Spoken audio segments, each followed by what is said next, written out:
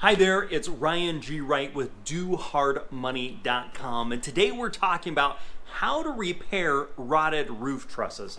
So the first thing we got to talk about is what the heck are roof trusses? And I want to show you. So in typical houses, now we're in a commercial office building, but if you can see up here, these are actually, this is drop down ceiling, right? So all of this is all drop down ceiling, which basically means that they dropped it down. This is metal, and then they put these, I don't know, they're foam, or they're not really foam, I don't know. They're basically paneling. So here you can see, if you look down our hallway here, you're gonna actually, let me get a good angle here, you're actually gonna see roof trusses, okay? That's a roof truss, that's a roof truss, that's a roof truss.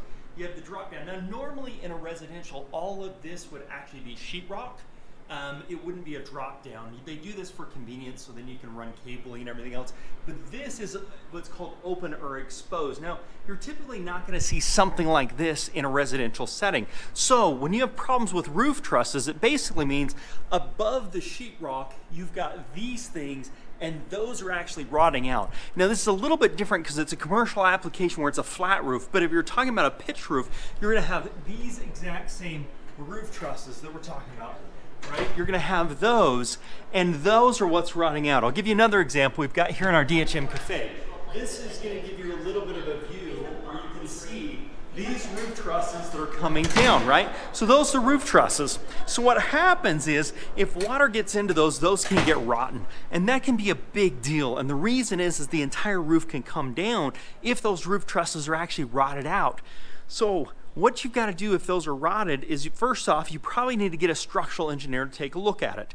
A structural engineer is going to come and say, hey, is there too much load in certain places? How much of the wood is actually gone? And they're going to do some crazy mathematical calculations. Well, they used to do crazy mathematical calculations. Now the computer does it all for them. But they're going to take some measurements, take some pictures, put it into their computer, and come back and say, okay, here's what you need to do to fix that. And then they're going to give a specific plan to the contractor of exactly how those things need to get fixed. Now, roof truss problems typically don't happen a lot unless you have a fire, unless you have a major roofing problem that's been going on for a very long time. If something came off the roof and you got it fixed quickly, you're probably not going to have any type of roof truss problems. This has been an ongoing, persistent problem for a long time.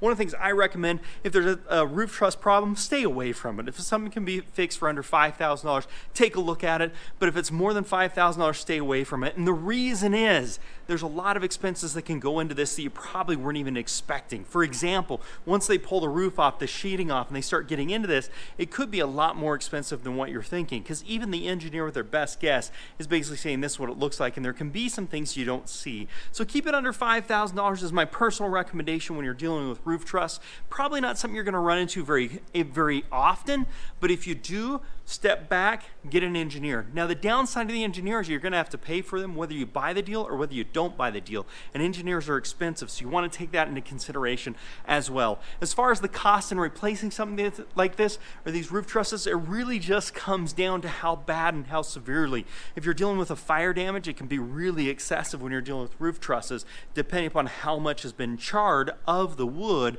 that's actually there. That wood is supporting the entire structure of the roof and of the building. So it can range anywhere from a few $1,000s to $50,000 or even more, depending. So it's really a hard thing to look at. This is also something, before you buy a property, if you're just getting started, you may want to get a home inspection done until you can get familiar with these things. What I do is just have my contractor go up into the attic and take a quick look and see if he sees anything of concern. If he does, then we're going to address it further. If he doesn't, we move forward with the transaction. I hope this helps. Check us out at DoHardMoney.com. Also, please like, subscribe, and give us a thumbs up if you want to see these videos continuing, and make it a very profitable day. Take care.